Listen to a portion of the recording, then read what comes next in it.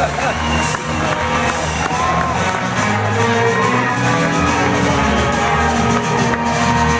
and gentlemen, the 17th Patriot player to be inducted into the Patriots Hall of Fame, our pal Drew Bledsoe.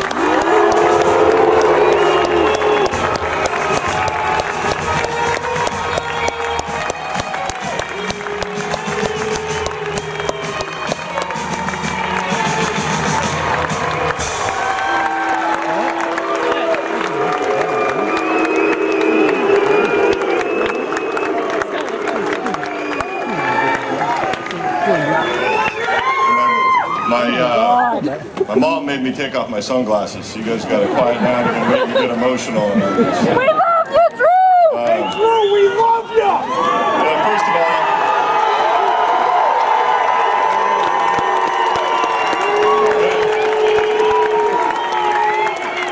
We love you, Drew! thank you.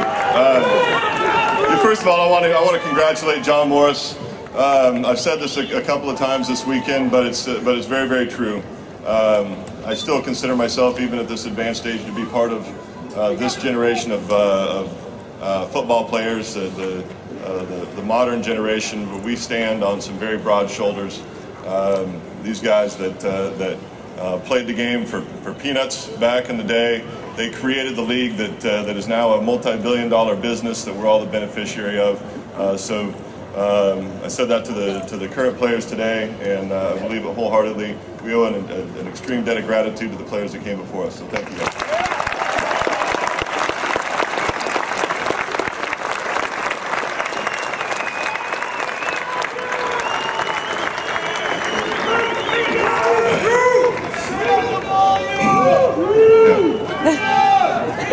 Oh, you can't hear back there?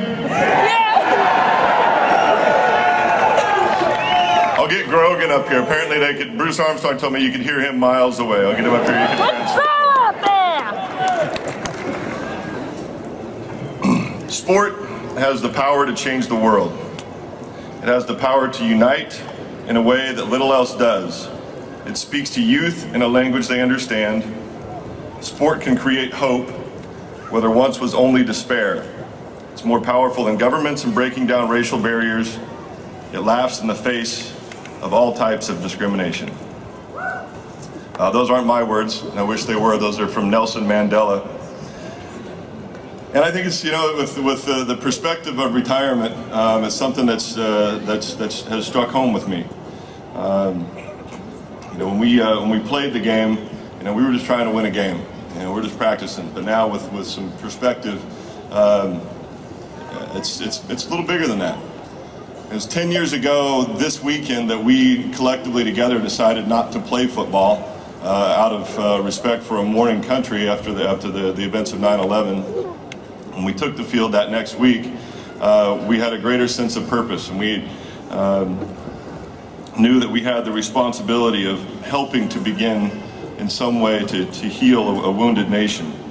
We were playing not for wins and losses. We were playing to give our fans something positive to focus on. We wanted to play to, in some small way, exemplify the American values of teamwork, perseverance, toughness, and fortitude.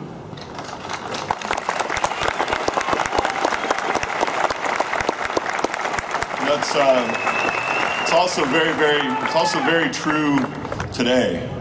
You know, with struggling economy and high unemployment, and it's an important time for football to be this steady thing for people to rely on. So to Robert Kraft and to you know, the players negotiating committee and all the people that made it happen to settle this thing and get back on the field playing football, we thank you, and we owe you a debt of gratitude for that.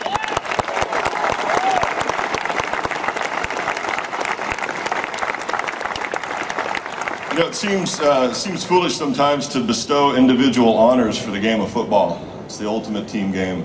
You take the field, you're literally only as good as your weakest player. I was very, very fortunate. Played with some great men of tremendous character. A lot of them are here. Some of them shocked me by showing up.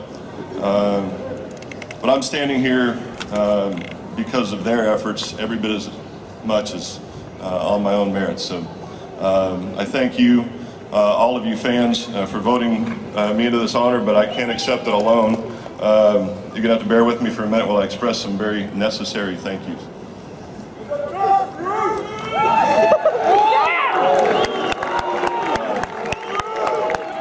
You know, first to all the guys that kept me off my back for the most part. Yeah, that's right. That's right. You know, Bruce Armstrong, who watched my back for all those years.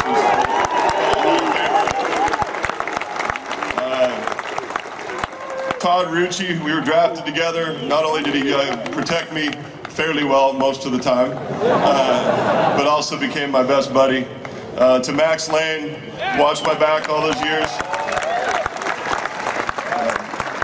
Dave Woolabaugh, Bob Cratch, Pat Harlow surprised me by showing up. I don't want him blocking for me now because I outweigh him. But was a great player for us. Doug Skeen, Zephyrus Moss, Damian Woody. There's a long list, and I'm not going to list them all. But as a quarterback, man, you know those guys have your life in their hands. That's why my mom always made cookies for the linemen and all that. My life was in their hands every day, and I didn't take that lightly. Next to the guys that made some of my errant throws look like they were okay, went and got them. The guys that caught the ball for me, Vincent Brisby came in with me. The little dude, Troy Brown, is sitting right down here.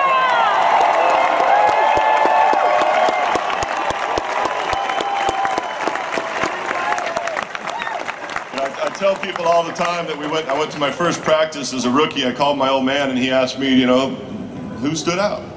And I only mentioned one name, and that was Troy Brown. I think you were wearing 18 at that time? 6. You wore 6? Did you ever wear? Yeah, you were wearing number 6. I think we know what number he wore from then on.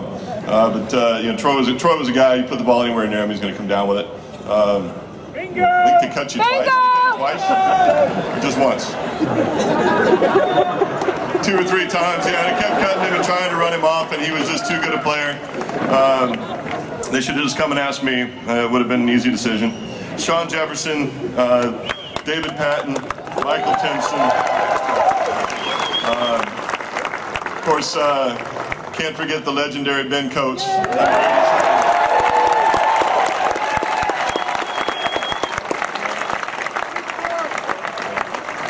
Terry Glenn was a great one. I got to play with Terry again in Dallas.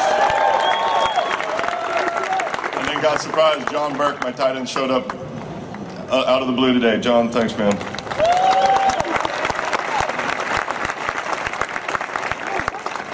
And then there's a group of guys that kind of covered both ends of that spectrum. Guys that blocked for me and then went and caught balls out of the backfield. My man Kevin Turner caught that touchdown pass against Minnesota.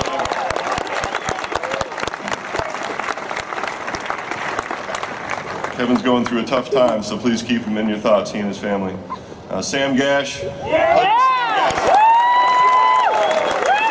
Got to play with Sam Gash twice, once here, once in Buffalo. And for those of you that don't know, when Sam went to Buffalo, while he was still playing for the Buffalo Bills, they handed out an award called the Sam Gash Award. And it was for the biggest hit every week. And invariably, you'd walk into your Monday meeting and say, this week's Sam Gash Award goes to Sam Gash.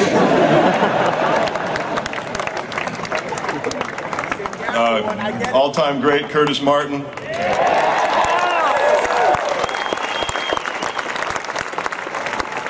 And of course Kevin Falk, who's one of 3 guys that's still going strong.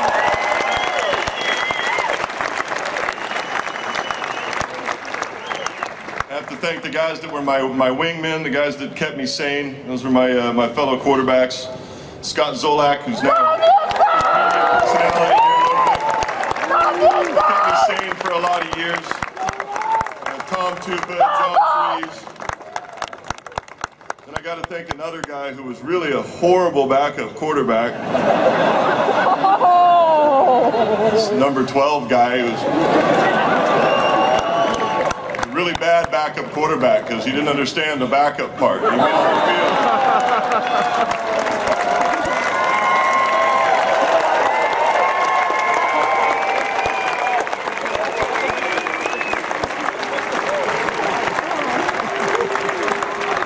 thought it was really, really selfish of the guy. He knows I'm coming out here for my Hall of Fame weekend. I think I have one record left in the books, and he goes and knocks it out. But I do want to say this, though. I hope that, you know, I know that you guys have been, as fans of the Patriots, have been really spoiled for a long time now with this guy playing quarterback for you. I hope you truly appreciate what you have here, because the guy's, what he's doing on the field is truly special. So make sure you continue to appreciate it.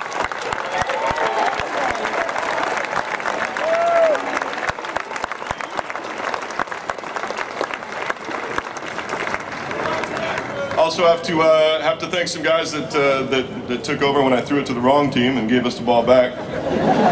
You know, a lot of guys that were part of some really great defenses. You know, Willie McGinnis, Chris Slade, guy down in front here, Teddy Bruschi.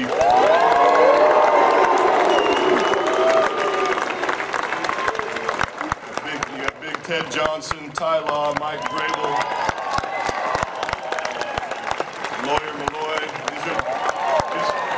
John, these are all the names you were talking about that are yeah, just going to be hard to turn down for one of these red jackets. It's going to be a long list.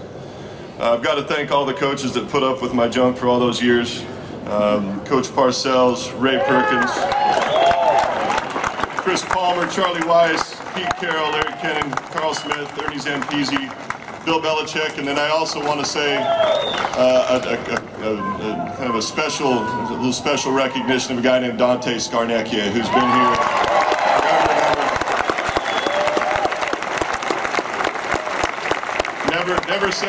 Dante never says a word, but all those trophies and rings, a guy, without him, those probably don't exist. He's truly a special coach, and I hope you truly appreciate Dante.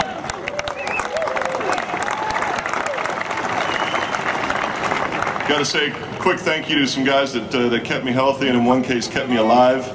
Ron O'Neill, Kirk Brummels, and Bert Zarens, who was our team doctor. Those guys kept me healthy, kept me on the field, and when I really got hurt, they were the ones that made sure that I got to the hospital instead of going home.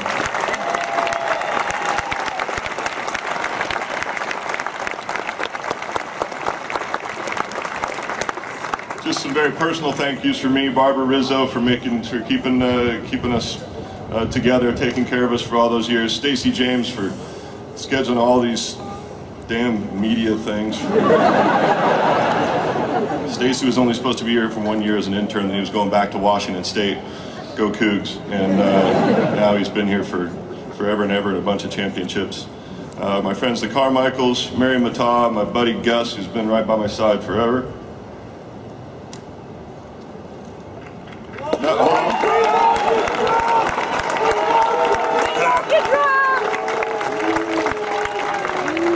See, I knew it. I sat there with my wife, and she goes, "You're gonna be emotional when you get up there." No, I'm not. I can do fine. I'll be fine. But just the Bennett family. That's the name I saw that got me. They were the ones that really kind of taught me how to throw a football growing up.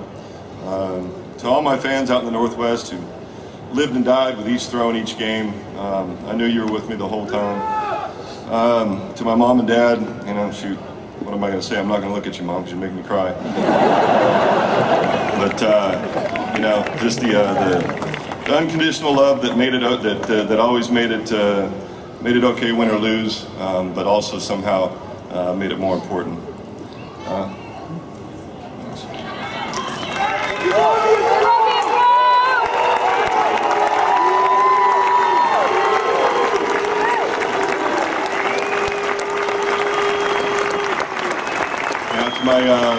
To my brother Adam that endured all of it, endured the criticism and some of the unfair stuff that went on, and had to listen to all these bad things about me my whole career, and did the whole time, and never punched anybody in the face. I'm forever grateful to Adam for not flying off the handle when he probably should have. To my family that's sitting over here, John alluded to earlier, but if you marry the right girl, everything else is pretty easy, and I was very fortunate to marry a wonderful lady that supported me in all the most important ways, and who also raised 5 of us, the 4 four sitting there, plus me. To Stu, John, Henry, and Healy, you changed my life in the best way possible and keep surprising me every day.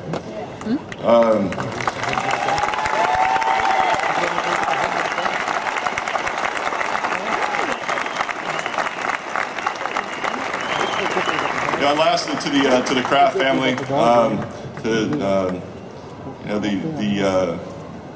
we all know the things that they have done for this region. When you look at New England sports history, there are going to be some pivotal moments in that timeline that stand out. Trading Babe Ruth to the Yankees, but you get to the modern era when you look and you see the most important points in New England sports history. The purchase of the New England Patriots by the Kraft family is going to be the very top of that list.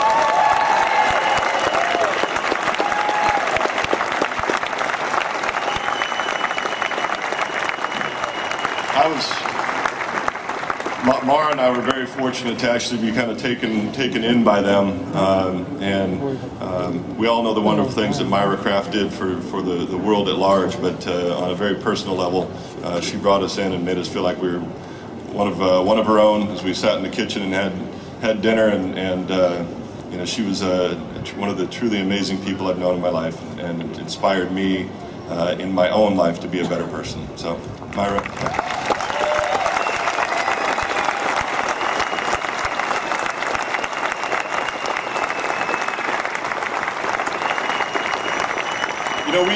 We really grew up here. I got here, I was 21 years old, fresh out of college, single. When I left here, I was 30 years old, I was married with 3 kids.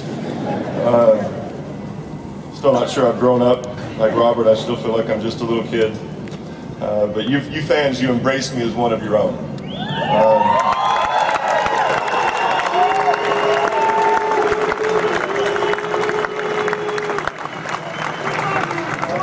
That was sometimes good, sometimes not so good. You let me know about it. But I learned over the years how passionately you New England sports fans feel about your sports. You take this stuff serious. I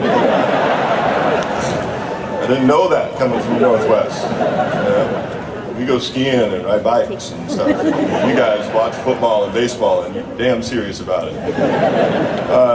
But for that reason, this honor means more to me than you can imagine.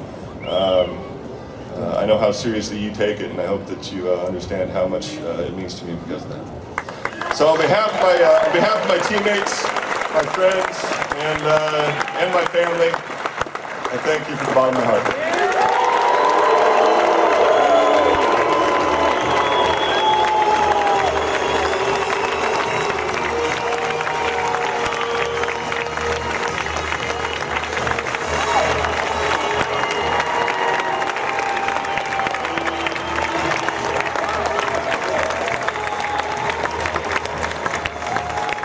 I'd like to welcome some of Drew's teammates up here to the stage.